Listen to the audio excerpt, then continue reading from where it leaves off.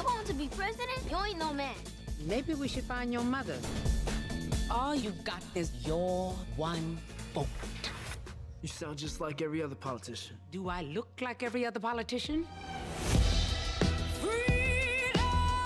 Truly, you can't win. And why can't I win? I have an opportunity to make a difference. Creation! This isn't a campaign. It's a joke. The only thing anybody's gonna remember is that there were a bunch of black folks who made fools of themselves. See too much suffering. And I don't know how to not try.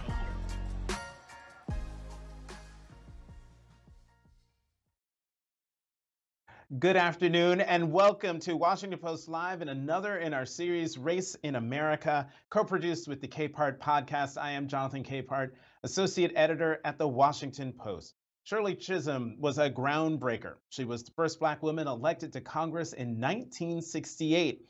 And she was a trailblazer in 1972 when she became the first Black candidate to run for a major party's presidential nomination, a campaign where she famously declared that she was, quote, unbought and unbossed. That historic campaign is being retold in the new movie Shirley. In the title role is Academy Award-winning actress Regina King, and she joins me now. Regina King, welcome to Capehart on Washington Post Live. Hi, Jonathan. Thank you. Oh, it's so great to see you. I'm gonna fangirl out all throughout this, so you're just forewarned. Okay. Let's talk about Shirley. This film has been a passion project for you and your sister Raina for the last 15 years. What drew you both to Shirley Chisholm's story? I guess first and foremost, the fact that growing up, even in our young adult years, so many people had never even heard her name. And it just seems like for her to, I feel like, be such a part of the American fabric and people not know her name, not know just what she represents as far as someone having the guts and the audacity to do what at that time seemed impossible or, you know, like a fool's journey. And not only was it not a fool's journey, she represented the possibility of what can be done when a person is audacious. Right. You know, a lot has changed in the United States politically in the 15 years that you've been trying to get Shirley made. How did our present day political landscape inform your understanding of all she was up against back then? You know, Jonathan, I'll be honest, I still marvel at how she was able to keep going and not give up. With all that she was up against back then, having the knowledge of what any politician, let alone a woman and Black, is up against now. I still marvel at the fact that she was able to do it and make it seem, as you know, we were doing our research, most of the things that we would see were her speeches or hearing her. There was a lot of audio that we got to get from the Schomburg, who was so great. I mean, that was like I had fallen into just a gift of Shirley wealth with the tapes that they had, because I got to hear her tell stories, and I went off on the. I went back in time, but just having that. I totally lost my train of thought there. That's okay, Regina, because I want to pick up on the fact that you listened to audio recordings of Shirley Chisholm because you I love this. In some of the notes, my research, I found you said, I was faced with the biggest challenge ever with trying to embody this woman who is probably one of the most unique beings I've ever studied. Just her dialect alone was terrifying. That that Well, jumped it's out at bourgeois me. politics. If all you're doing is outside yelling and screaming, that's all you're ever gonna be. A yeller and a screamer. You have to be part of the process. So we gave folks a little bit of taste of Shirley Chisholm's dialect there, and I believe that's her talking to Congresswoman Barbara Lee, who wasn't a congresswoman back then. She was Right. a young woman then. But talk about why you were so terrified by just sort of learning her dialect, and then we'll talk about the importance of Barbara Lee. Right. Because Shirley is this amalgamation of her voice of a person born and bred in Brooklyn, a person that's from Bayesian descent and spent her early years back in Barbados because her parents sent her and her sisters back to Barbados so that her grandmother can raise them while her parents worked and uh, created a better space for them to live once they come back to Brooklyn, and also an intellect. So you've got that combination of all of that.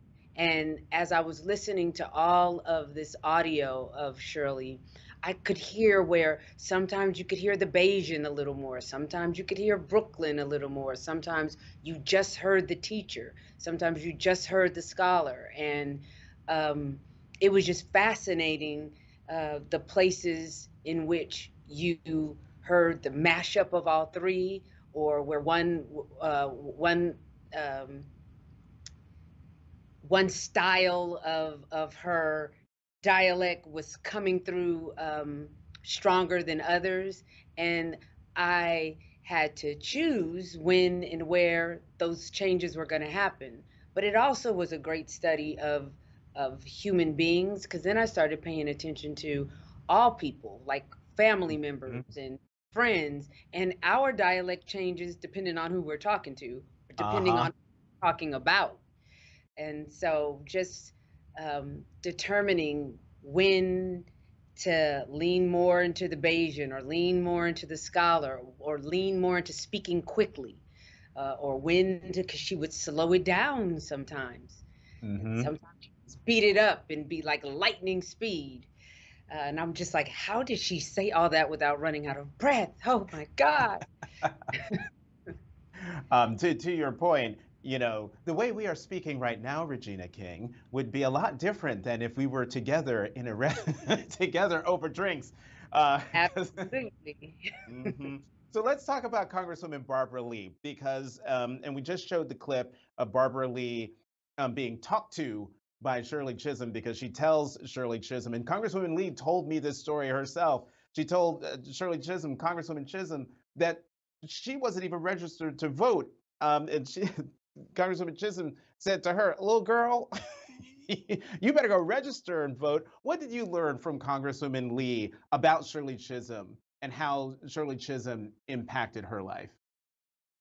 I think one of the things that like stuck with me the most in talking to Representative Lee is that, and sometimes I call her Barbara, sometimes Representative Lee, uh, uh, that something about Shirley, like she kind of had this secret power of being able to see in people what they didn't see in themselves, especially young people. And just uh, she was a young mom at the time, and people see when they tune into the film just her position in politics, and just that conversation with Shirley, how it just kind of turned um, her all the way around, as far as just how her regard for the political process, and her regard for herself in the political process. And Barbara Lee is part of Shirley's legacy. I think um, Shirley Chisholm would be so proud to see that that Barbara Lee, she was lucky enough to see her run and win and celebrate that, and but to see her to continue to, as Shirley Chisholm says, fight the good fight. Mm-hmm. He would be so proud. Actually, in her book, that was the name of Shirley Chisholm's book. In 1973, it was called The Good Fight, and she reflected on why she ran for president, writing, quote, "The next time a woman runs, or a Black or a Jew or anyone from a group that the country is not ready to elect to its highest office, I believe he or she will be taken seriously from the start. The door is not open yet, but it is ajar." What did her campaign symbolize to you? I mean, that's the perfect quote to take out of that book, and that book was, as you know, about the experience of that 72 campaign. Mm-hmm. I think exactly that. That first of all, to be the first at something, there is no blueprint. You're actually creating the blueprint, and thank God for people who do, because it allows us the opportunity to know that, oh my gosh, it is possible, because we're human beings, right? And most human beings, we're doing things, we're interested in things because we've seen someone else do it first. Now, people that come along, they do it better? Hopefully, that's kind of the point. Do they have more support? Hopefully, because the blueprint has already been set. But with Shirley in particular, she was doing something that, a Black person and a woman, Mm-hmm. we had never seen do. And she understood that. She understood that going into it, probably won't win, but if I don't do it, then who? Right. Someone has to. If not now, then when? Mm-hmm. And to have the guts to do that is remarkable. And because of that, that we because of her understanding that it was necessary now, uh, cut to 50 years later, we have a Hillary Clinton, President Barack Obama, um, and all of the other Black or female politicians that um, ran for president or ran for office higher than a council member. Um, uh, I think we can thank Shirley for Yeah. that. Coming back to Congresswoman Lee, did she ever tell you the George Wallace story? I want to, because I'm not sure if it is so, the same story that's in the film, because I don't want to spoil so it for any. Well, so I'm gonna sort of briefly tell it, because there was a scene in the movie where she's sitting and talking with someone where she says, "I would break bread with the devil if it made him more Christian." And when I heard that line, it made me instantly think of this fantastic story that both Congresswoman Lee told me, but also the daughter of George Wallace told me, about how during the presidential campaign, Shirley Chisholm took off from the campaign trail and went to visit George Wallace in the hospital. And one young Barbara Lee was mad as hell about it. Yeah. It is a fantastic story and confluence of events in history. Yeah, and that that's mad as hell at that time, but lived a little more life and understood why and the importance of it, because Shirley went on, and Shirley Chisholm and George Wallace later in life um, um, wrote legislation that made a huge difference in our lives. And I don't think that that would have happened. I don't think, um, I honestly, I'll even take it a step further. The guts and uh,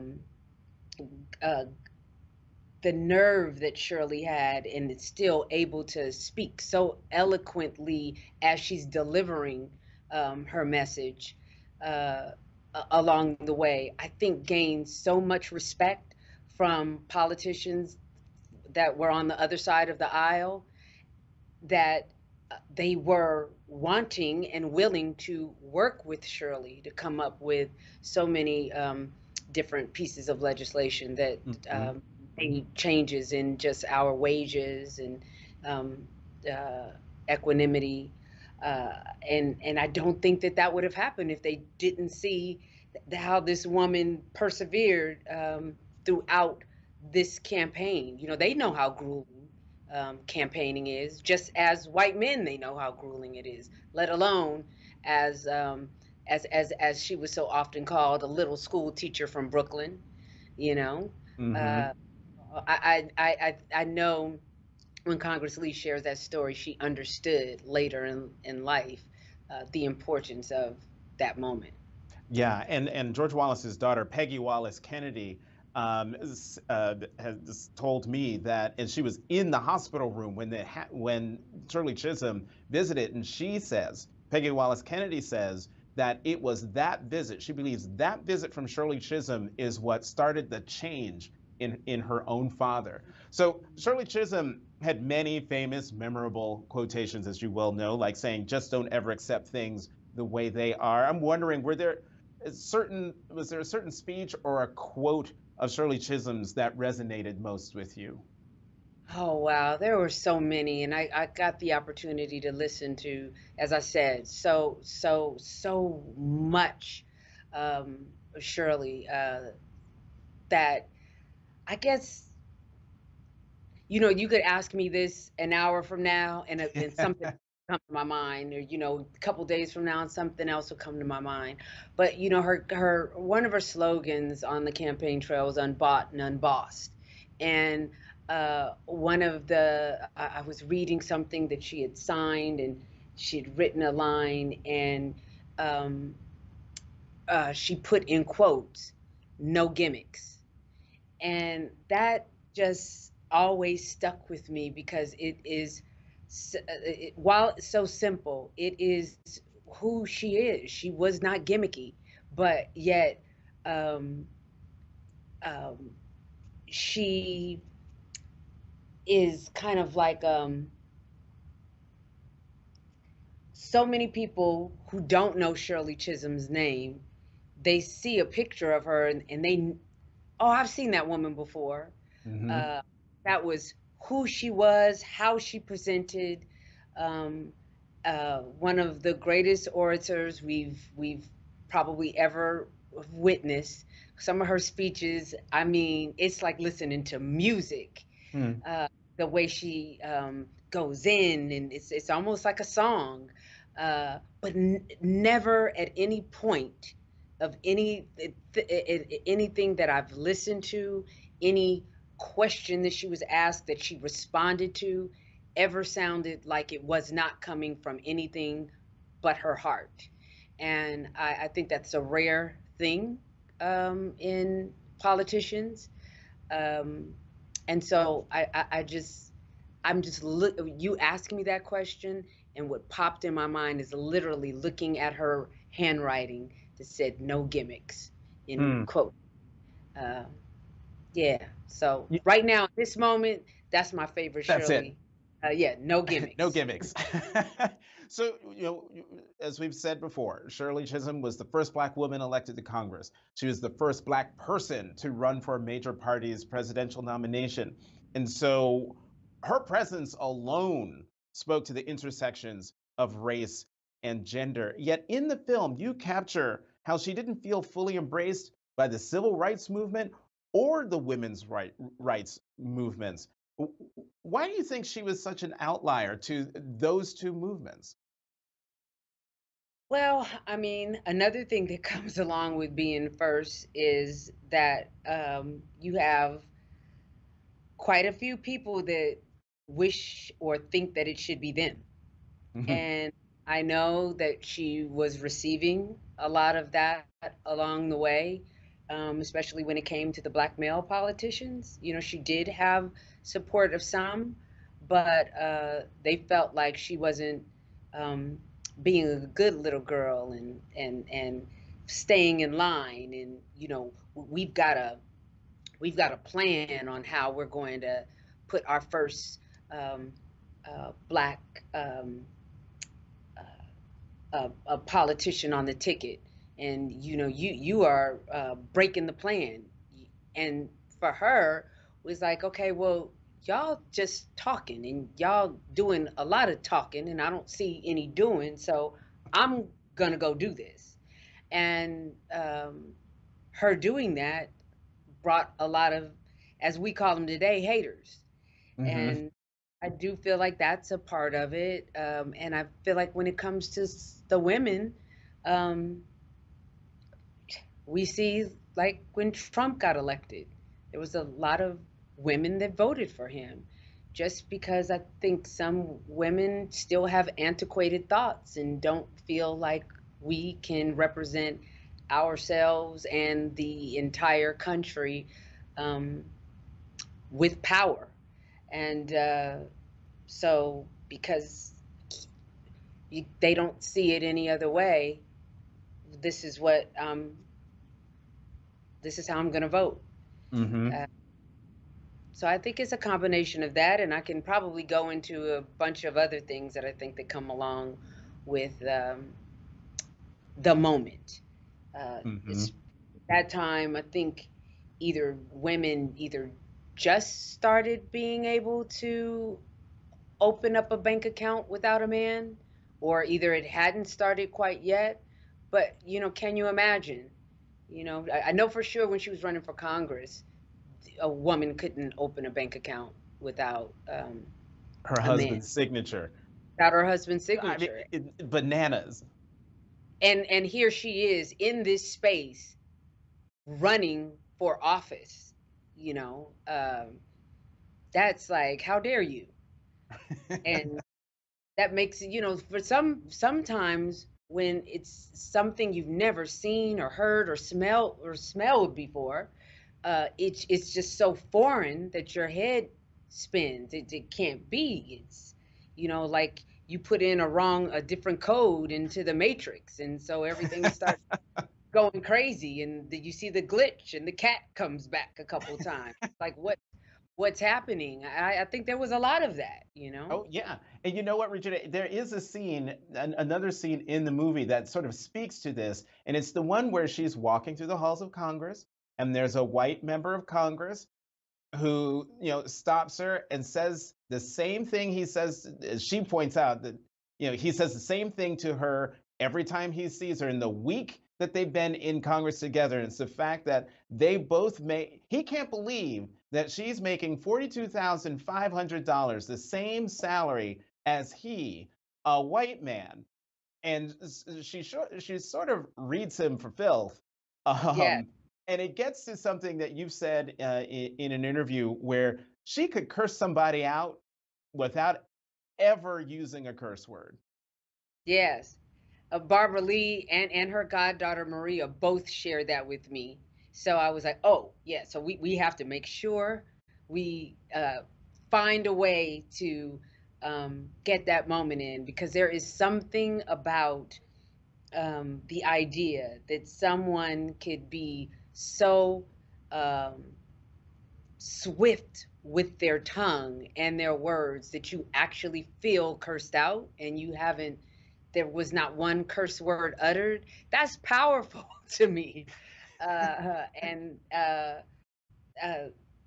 so there was never a moment where someone could say that she was disrespectful, right?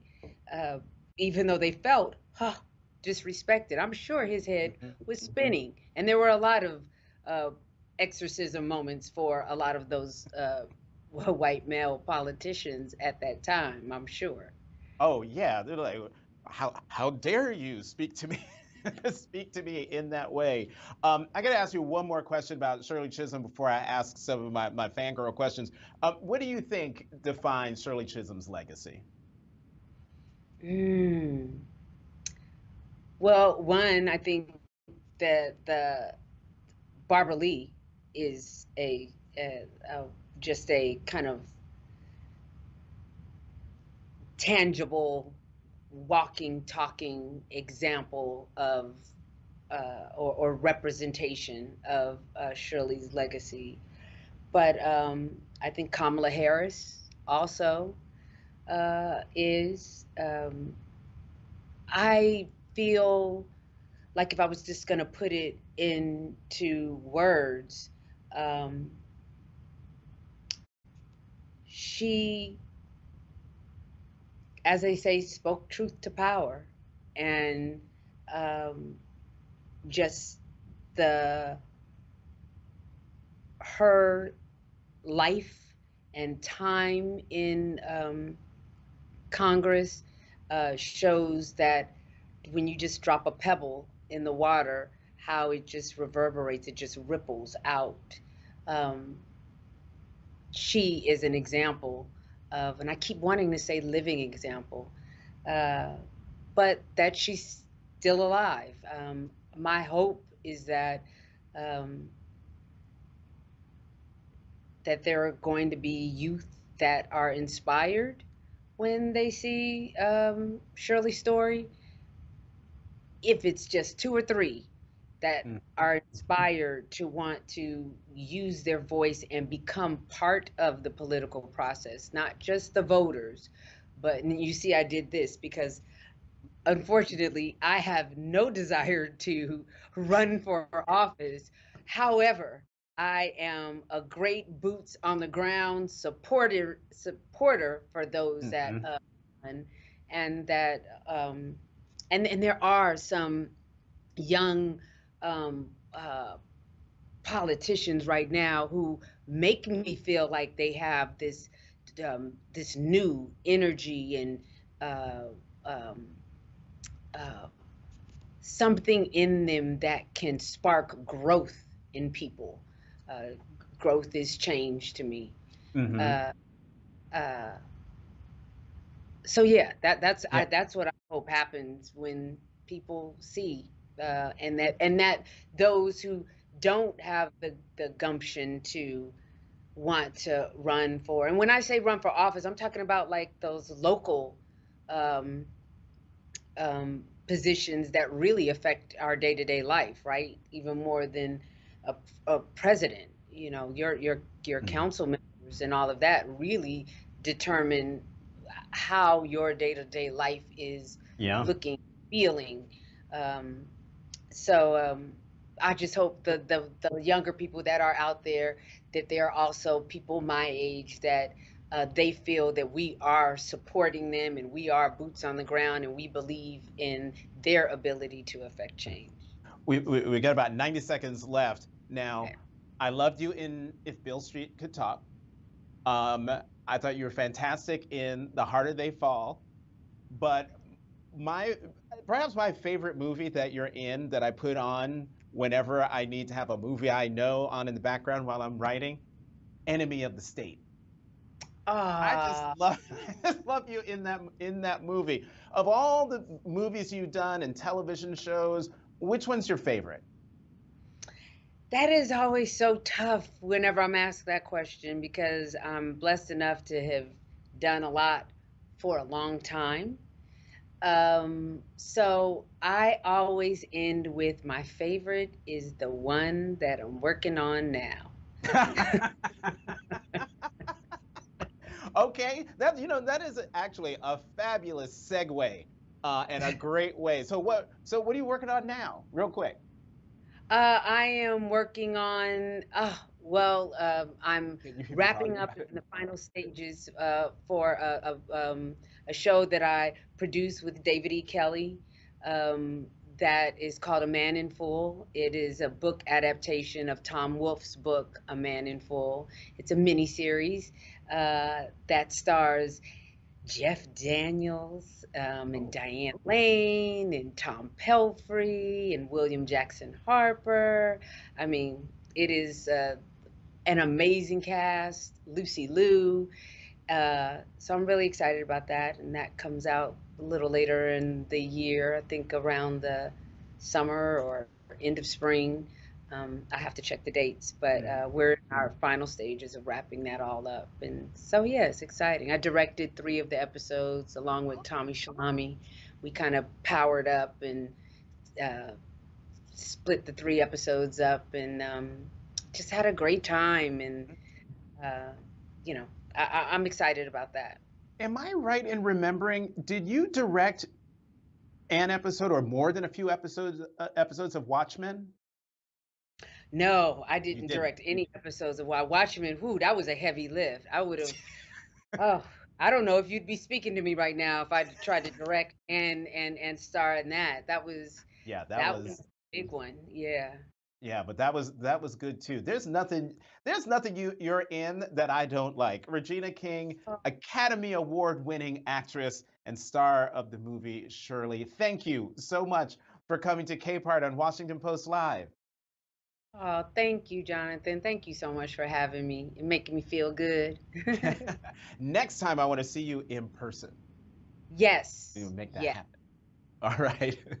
And thank you for joining us. For more of these important conversations, sign up for a Washington Post subscription. Get a free trial by visiting wapo.st/live. You see it there on the screen, wapo.st/live. Once again, I'm Jonathan Capehart, Associate Editor at the Washington Post. Thank you for joining Capehart on Washington Post Live.